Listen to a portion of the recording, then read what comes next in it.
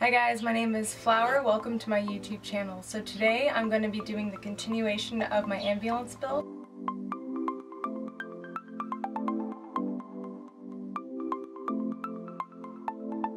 So this is the Hippie Hospital. It is going to be my dread maintenance on the road, selling different products that I'm going to have available hopefully soon on here. This is a dream I started about 5 years ago. I always wanted to do dreadlocking on the road, and I thought it'd be cool to have an ambulance, build it out, name it the Hippie Hospital, and I basically help maintain and do dreadlock extensions.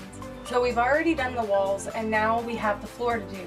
So we have already painted it and it wasn't going over too well. It was chipping and there was parts coming up. Put down maybe real wood and paint over it to do a mural. We could do that later, but for now I think we're just going to do the laminate. We still have the ceiling to paint and a lot of other things that we could do in the meantime, so I'm going to see how far we get into it this week and hopefully we can start traveling soon.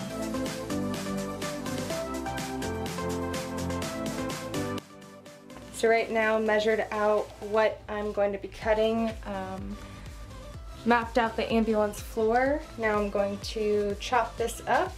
I'm going to apply an adhesive and we should have the floor done. Now we are just wedging, cutting, and fitting everything into place.